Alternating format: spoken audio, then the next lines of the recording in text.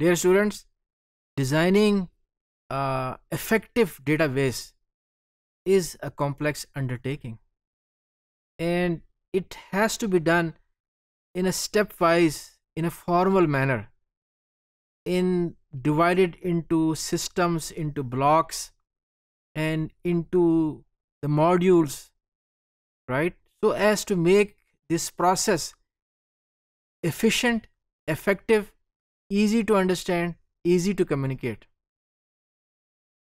Now that process of the architecture and the designing is the focus of this module.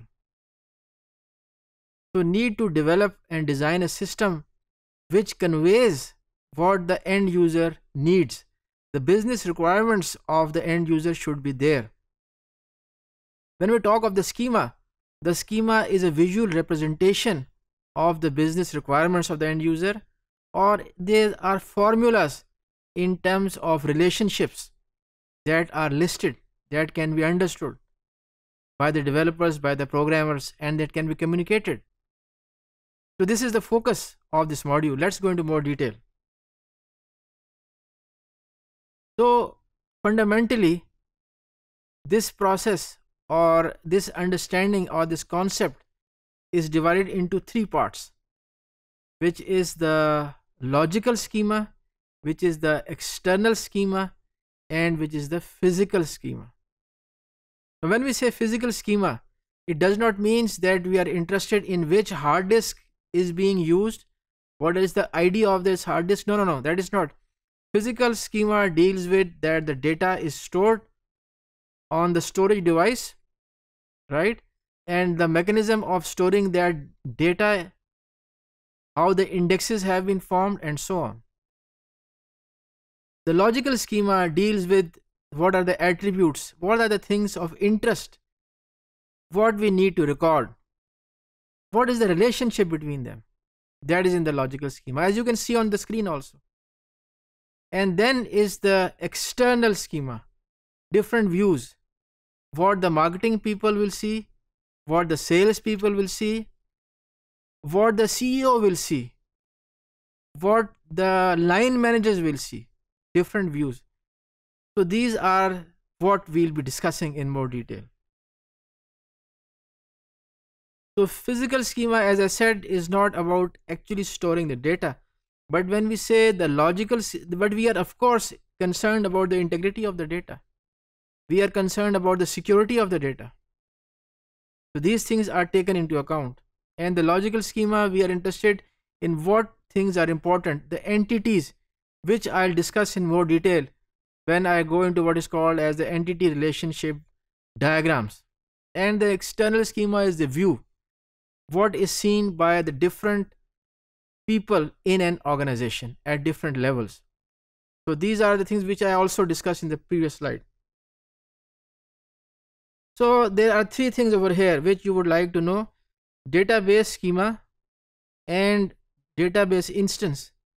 Now database schema is a visual pictorial representation of what is important in a business, how it's related, what are the constraints, represented visually using the physical schema, using the external schema, using the logical schema. So that is the schema. Now a database instance is the contents of the database at a certain point in time. That is the database instance.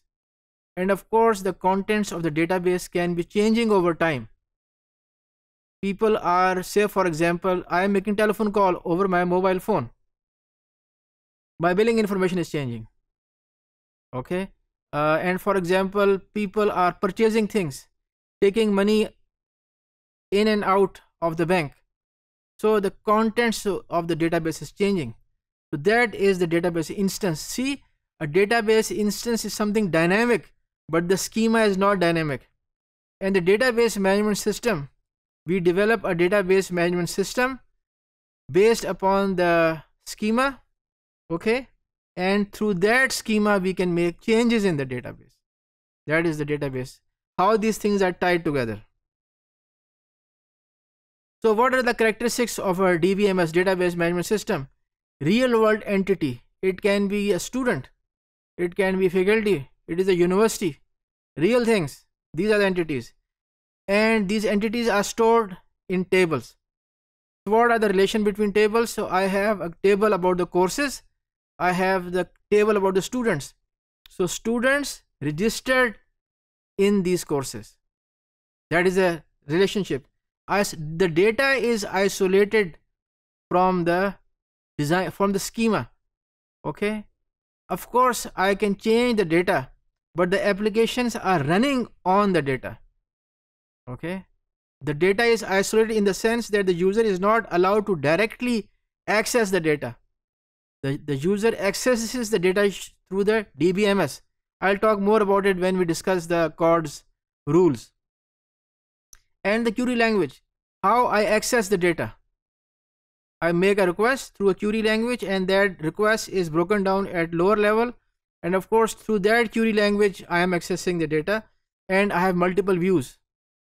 So I have many users of the DBMS. I have the administrator. The administrator sets the profile of the users, sets the rights of the users, helps the designers, ensures the policies, takes the backups, enhances the performance, takes care of the indexes, and so on. So these are the tasks of the administrator. The designer is the people who design the database. They take the input from the end users. They ensure the business rules are there. They ensure the constraints are there. They ensure the relationships are there. And the users who actually use the DBMS. And what are the advantages and disadvantages of the scheme? Advantages are obvious, but the disadvantages, it is a complex task, and it is difficult to understand, and it requires effort to maintain. And because of this layered approach, separating things, the performance also is affected. That's all I have to say in this module. Thank you for your time.